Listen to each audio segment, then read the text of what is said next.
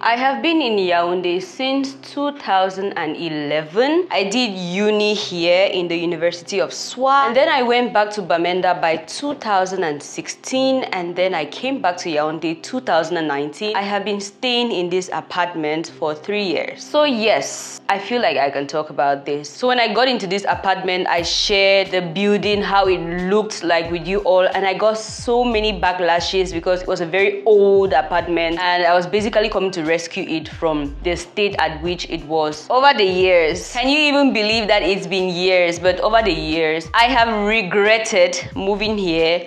I have appreciated moving here. It's just been 3 years of so many undulating feelings. So in this video, I'm going to share some of the things you need to pay attention to. Things that are non-negotiable when next you're looking for a place in Yaoundé. See ya guys, this point I'm about to share will save your life. Now, if you don't know, Yaoundé is the capital city of Cameroon. I don't know about other capital cities, but Yaoundé, there's so much centralization. If you want to do like any concrete administrative thing, you need to come to Yaoundé. So many people all over the country come into Yaoundé to find a place to stay so that they could do the administrative things in the country. So now let's just dive into the things you need to learn. Before moving into a new house, you need to check the history of that apartment or studio. So in Yaoundé, we have like apartments where you have 2 or more rooms, and then we have what we call studio, 1 room and a living room, and then we have like the single room, the chambre moderne, or the local rooms where the bathroom and the kitchen are outside. You know, it just depends on what your budget can afford. Now, if you are moving into a new place, make sure you go around before you finally pay your rent.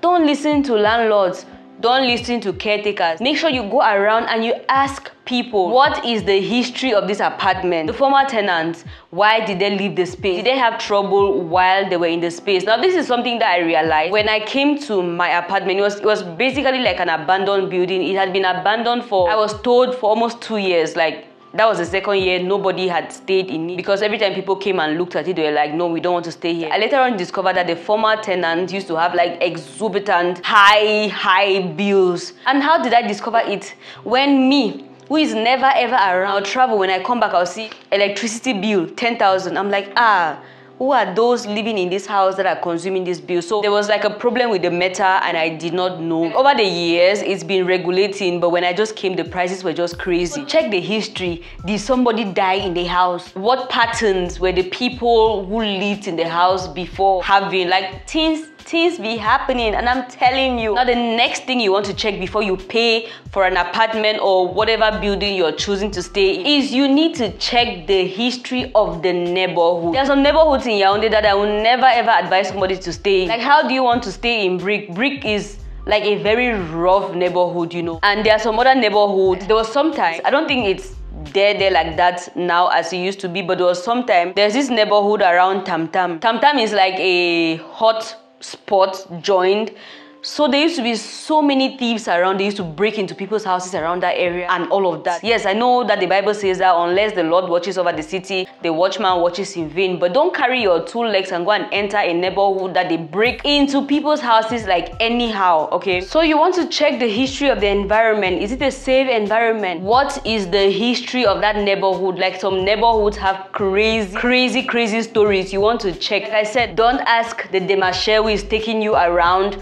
Don't ask the landlord, because those people just want to sell the building to you. They just want to rent the building to you. Go around there, go and sit where people are eating puff puff and ask them, what happens in this quarter? What is this quarter like? And they're going to tell you the real gist that you need to know. When you hear some of those things, you will not move into the buildings that you're moving in. The next thing that you want to check is you want to check a house in all seasons. Like this place that I got into this place, was it like, I lost weight, so my dresses don't fit again. I need to take them to the tailor.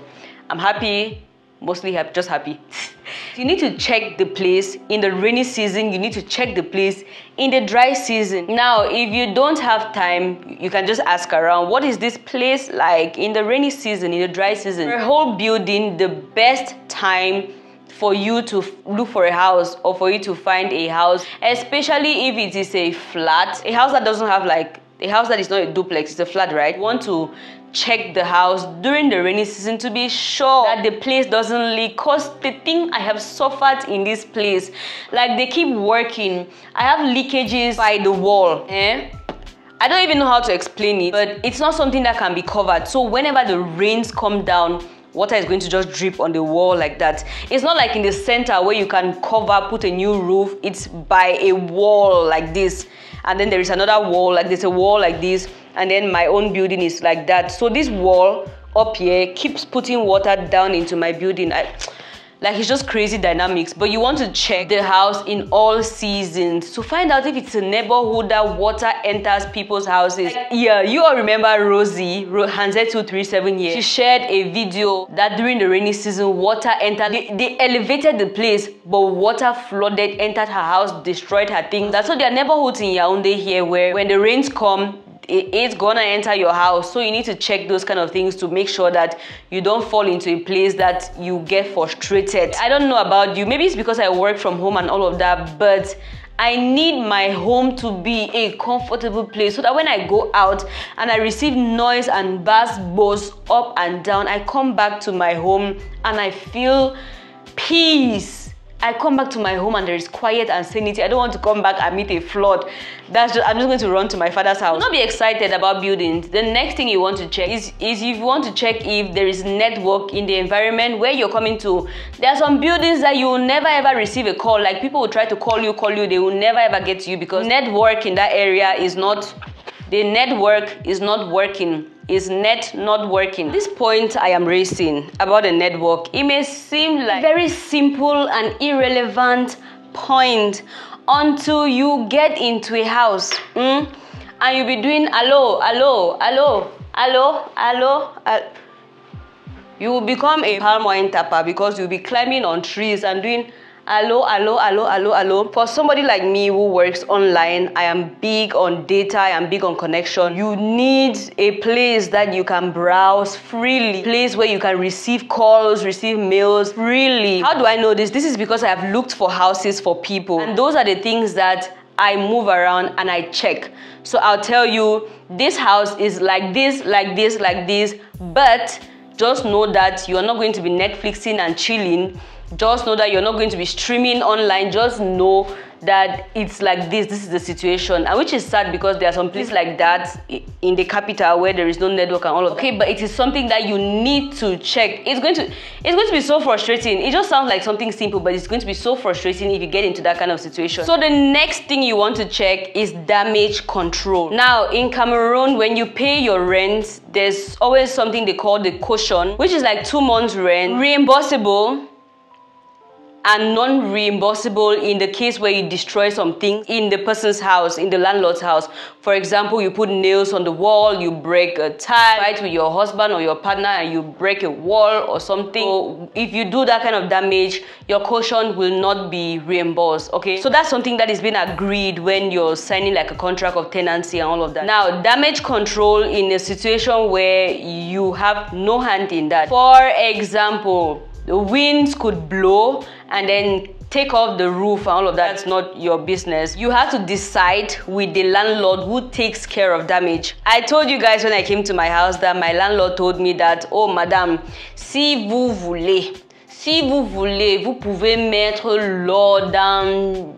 If you like, you can put gold in the house. When you're going, you just carry your gold and you go. So what he said was that he gave me the space in the wreck that it was. He said he wasn't going to do like any changes, that if I wanted, I could go ahead and put whatever I wanted to do. I could burst the walls, I could put things on the walls, I could do whatever I wanted to do, and that when I was leaving the house, I could carry my things and go, which was a very, very bad agreement. You want to outrightly state that in your contract who manages damage that is like force majeure. That is what I'm saying. You need to talk about damage control when it is not your wahala. Why am I talking about this? Because I have this video coming up of the troubles I have faced in my apartment. Hey, I am going to share that video with you all. Like, it's just been like a series of crazy events that I don't know if I should put here because of the warnings I got. I remember when I was sharing the videos of how, oh, I found an apartment, this is where I'm going to stay and all of that. People were saying, no, don't pay for that apartment, don't pay for that apartment, don't pay for it. Oh my God.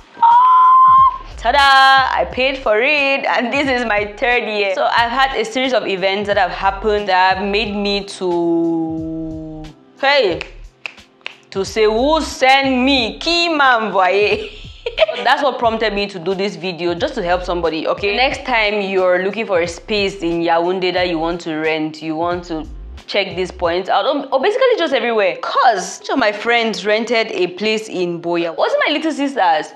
Should be my little sisters. They rented a place in Boya. For how long? They tap. Water no ever come out from the tap, so never ever ever. Like, it was just crazy. When they got there, they told them the water comes out, and they were upstairs, but the entire time they were there, the landlord used to connect a long pipe to a tap somewhere and then give them the pipe to carry water in their bottles and all of that. So it was just crazy. Those are the things you need to check. They tell you that the water is flowing. Tell them to call you when the water is flowing. I know sometimes we are in a rush to get to a place and maybe we don't have time, but do not hurry and pay for a house that you're going to wake up every morning and be like, hey, God, I beg. God, I beg. Because like I said, your house, you're going to go out on the street, taxi men will scream, taxi men will yell at you, market women will yell at you, people will just give you bass goes up and down. But when you come home, you want to come back to a place where it's serene and you just rejuvenate. So let me know in the comment section, are you renting a house? What are the troubles that you face as a house owner or a house renter? What are the things that you wish you knew before you rented your space? Because like seriously, yeah, some days I'm just like, hey, if I was in Bamenda, I would be staying with my parents. I don't even know how some of you, I do not know how some of you are struggling to leave your parents' houses. Don't leave, oh, it is a scam. Do not leave your parents' houses, so it is a scam. Stay with your mother, stay with your father, don't pay rent. Even if they are insulting you from morning to night, that, oh, you're not married and you're not this, stay there. Because house rent. Because of house rent, you go and marry, that it wasn't your time. Just let me know the troubles you face as someone who rents a house. And if you've never faced any of these troubles, maybe you're living in, I wanted to say Bastos, but there are LOBs in Bastos. May they not fool you. They should not deceive you, because Bastos, un niveau comme ça. One way is a scam. There are LOBs there. They are but I know that there are some people who live in houses that are very comfortable. You don't have wahala, you don't have stress, you just pay like some big money and all of that, and everything works well. But just still let us know your experiences as someone who is renting away from home. Thank you for watching this video, and I will see you all in the next one, which should be my regrets. All the shege I have seen in my house, all the things that have been happening to me, they just happened in a line like this as well. So thank you all for watching this video. Leave me a comment down below. Like the video, it helps the video to grow. Share with somebody so that they know all of these points before getting a house. And I will see you all in my next video. Bye bye.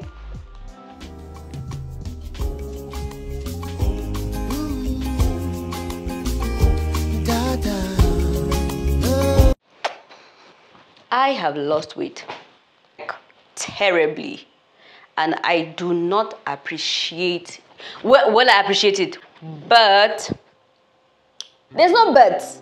I have been wanting to lose weight for the longest time, so now that I have it, yes, I should work on it. But I just did not expect that this dress wasn't going to fit. Like this dress, I need to show you like a picture of how this dress used to fit me.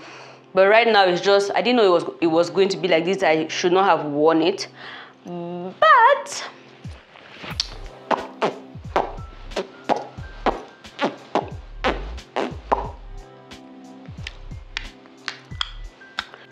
okay, this video is a wrap.